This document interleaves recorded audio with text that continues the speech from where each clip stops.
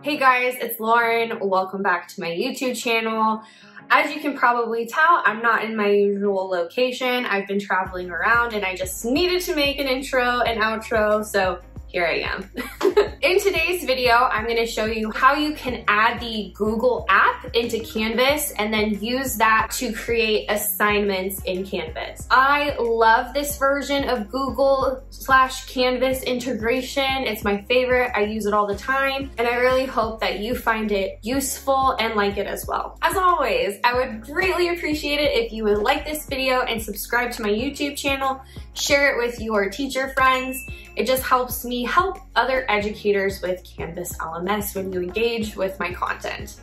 Also, if you haven't heard, I've started a newsletter where I send tips and tricks directly to your email inbox. So if you would like to sign up for that, the link is in the description below. All right, guys, let's get started. Now, before we alter any assignment, we have to download the Google app into our course. So what I'm going to do in order to access applications, I'm going to go over to settings in my course navigation bar. And then at the top, you see we have like course details, all these different tabs. We're going to click apps, and a ton of different types of applications are going to pop up that we can integrate into Canvas, or ultimately like sync. You should definitely look through the library of apps and check some out. But today we're going to focus on syncing the Google app LTI. I'm going to just type in Google into the search bar here, click on Google Apps, and we need to go find what's called a consumer key and a shared secret. Now, a consumer key and shared secret acts as essentially the syncing code. So all I'm going to do, I'm just going to open up a new tab and type in Google App Canvas Consumer Key and Shared Secret. Hit search, and then we're going to go to the first link here. Thank you, Butte College. We will scroll down and bypass these directions, which they're great, but then we're going to go right here where it says get a key and secret here. Click it, click the generate LTI, and we're going to copy this. We'll copy the key, go back, paste in the key, return to that tab. Now we have the shared secret, copy this, and then we will paste that and then click finally add app. And now it says the app was added successfully. So now we'll just refresh this page and you'll now see over here in my course navigation, we have the Google Drive application added. So what I'm going to do is I'm actually going to click on it and I'm going to make sure that my Google Drive is synced, which it does look like it is. I can actually sign out and choose the correct Google account if it's synced to the wrong Google account. So I can click sign out, then I'll do authorize.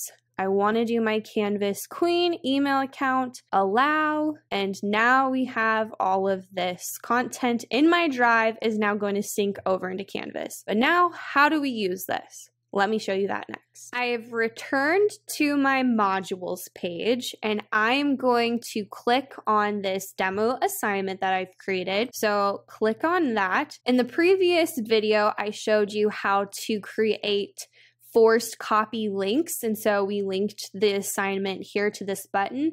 I'm actually going to edit this and get rid of it because now it is not necessary. And we're going to go to submission type here.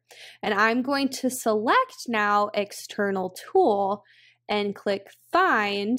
Let me zoom out here. And we're going to see now that I have my Google Drive Cloud assignment type. So I'm going to select this and then my Google Drive is now going to appear. So I can select any document. Really, it should be a Google slide or a Google Doc. Those are the two best types. And what will happen is when let's just select a random one here. I'm going to do building roller coasters again, and we're going to click submit.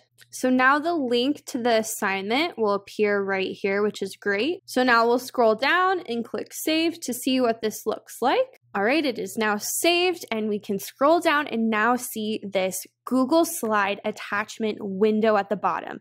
This is honestly the best thing about this type of Google assignment is that it's visible in Canvas.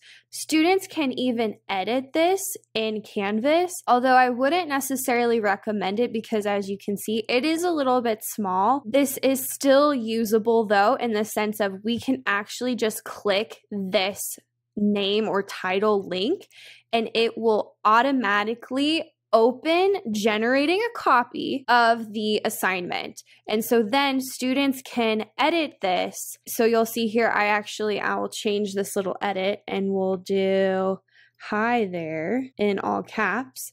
And when I return, because they are synced, so when we return to Canvas and we scroll down, and I can zoom into the document here and scroll around, it says, hi there.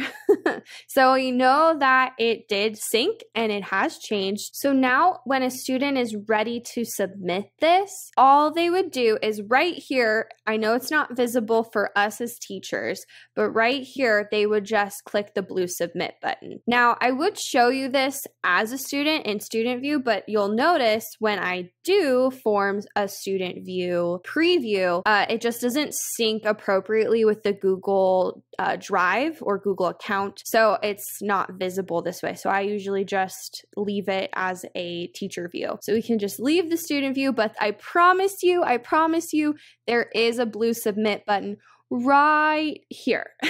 And that's how students would submit their Google Doc. I want to thank you guys so much for watching this video. I really hope it was helpful. If it was, I'd love it if you'd let me know in the comments below. Also, before we go, I just want to mention that I have merch. So if you are a Canvas educator, teacher, and you like funny shirts, I'm going to leave a link in the description also for my Etsy store. So feel free to check that out. In the next video that I will be posting later this week, you guys will get a chance to see the Google LTI assignment. It kind of wraps up all of Google and Canvas integration, which I'm very excited to show you guys. Thank you so much for watching, and I'll see you next time. Bye!